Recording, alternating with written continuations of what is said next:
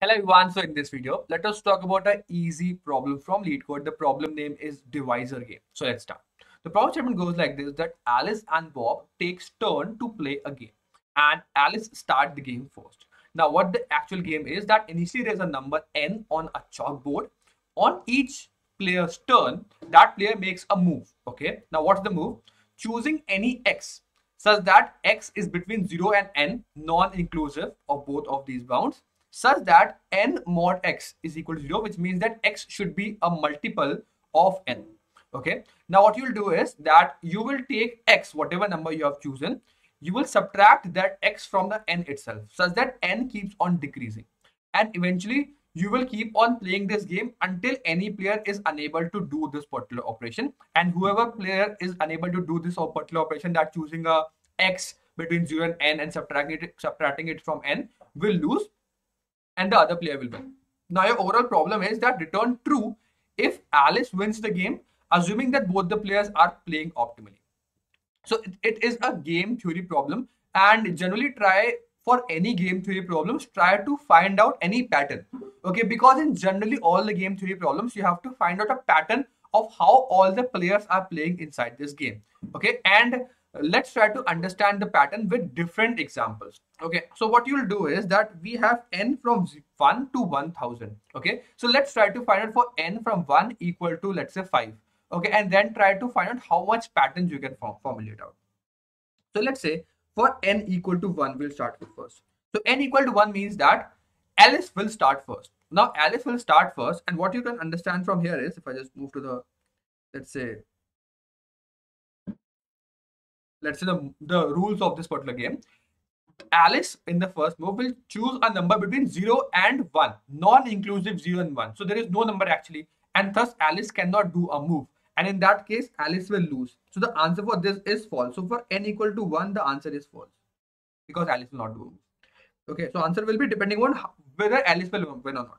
For n equal to 2, the overall thing is that you have to find out that like Alice will start the game first. She can choose any number between 0 and, let's say, not 0, let's say from 0 plus 1, that is from 1 till n minus 1, that is 1. So from 1 till 1, she can choose any number such that that particular number should be a multiple of n. So obviously 1 is a multiple of, let's say, 2, because like obviously it's a multiple because 1 can divide 2. So the overall thing is that she can choose 1 as a multiple of 2 and then subtract 1 from 2. So now n will eventually become 1. Okay, and Alice has done her chance. Now Bob's turn will be there, and because as we know that if we are on n equal to 1, the player will not move. Whatever player is on n equal to 1, that will not win because I cannot do any move. And thus Alice have done his chance, so Alice will win because Bob is losing. So answer for this is true. So the one thing you are trying to understand from here is that I have to somehow find factors of n.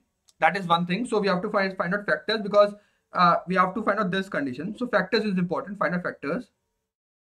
And the next thing also, and the thing is that because the constraints are small and we are using the previous values, whatever answer I am getting, it depends upon previous values. So all of these three things are pointing me towards dynamic programming, because constraints are small, previous values are used, and we have to use factors. So all of them are like pointed towards dynamic programming. That is why we will use dynamic programming to solve this particular problem now. So what we'll do is that let's now take any random n. So let's say I have n equal to 6. Okay, now Alice's chance will be there. So Alice, what she will try to do is that because she wants to win, she somehow wants to make Bob lose.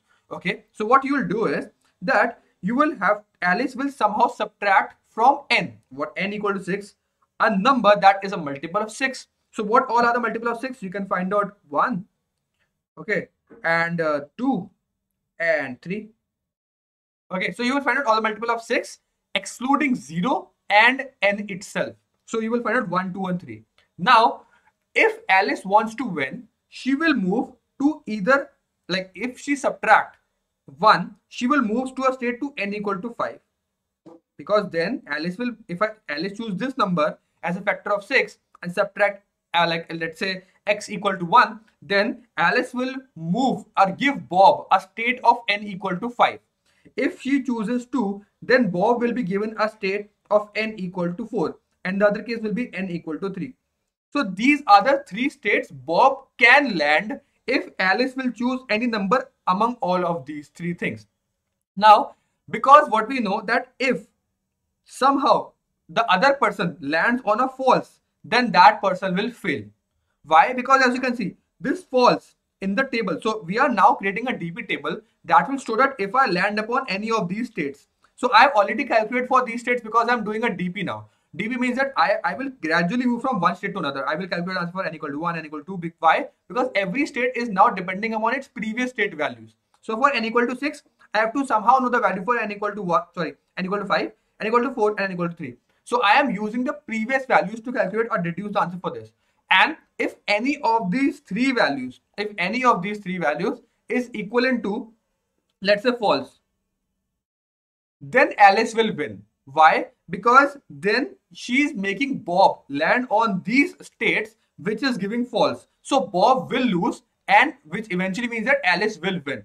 So if any of them turns out to be false, then like Alice will choose that particular number and make Bob land on a state that is equal to false, and Bob will lose from that state. But if all of them are true, so no matter which number Alice will choose, all of these states will lead to Bob winning state, and thus Bob will win. So I hope you understand what the overall idea here is, that you will find out all the factors of what number Alice is on, and depending upon that you will find out whether all the factors, if you subtract it from n, the other n's which comes out, any of them is false, then the answer is that Alice will win, else Bob will win. And you will calculate out for all n from, like, let's say n equal to, let's say, from 3, because from n equal to 1 we know that the answer will be false, n equal to the answer will be true. So from n equal to 3 we'll start calculating out, and for all the previous factors you can calculate out, and for other new states you can use the previous state values.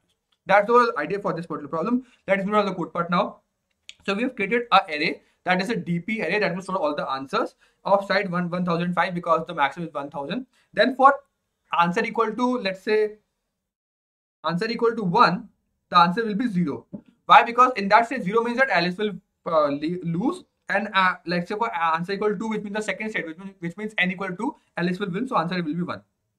So 1 denotes true, that Alice will win, and 0 denotes Alice will lose. Okay, now we'll do a for loop. Now for this I equal to 3 to I equal to n. Okay, this I eventually exactly means that I'm calculating for each state, for each n equal to 3, n equal to 4, n equal to 5, and so on. So this is for each state, this I.